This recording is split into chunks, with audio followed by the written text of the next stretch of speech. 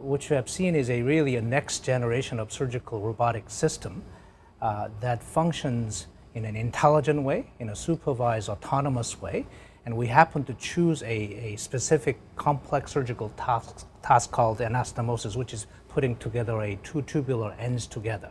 This machine and Axel and our team have made it super smart by incorporating best surgeons' techniques into it so that it determines how the surgical task can be accomplished without having surgeons' input. We can model what was considered to be not possible, which is to model the soft tissue for the task of robotic surgery. Current robotic surgery is teleoperated, so every step of the robot, every movement of the robot is directed by the surgeon. And our innovation is really to make this autonomous, more autonomous, so that you don't have to direct every motion.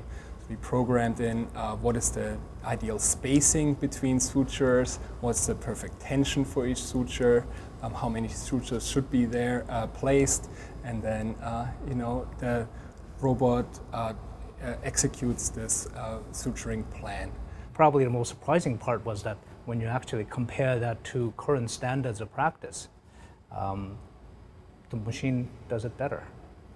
If you are to throw in 20 stitches, it's not enough that a human being does 19 out of 20 well. You have to do all 20 of them well to have a sort of a good outcome, whereas this machine will consistently throw in 20 perfect sutures. For the purpose of what we published in a paper, it was about 60% fully autonomous and 40% supervised, as in we made some minor adjustment as the robot does it. But when you actually look at our results, that these are minor adjustments, very much like when you see your little baby starting to walk type of a thing. So we're a little nervous about it to make sure that it does the right way. So these are sort of minor adjustments we made, but it can be fully autonomous for the task that we want to do.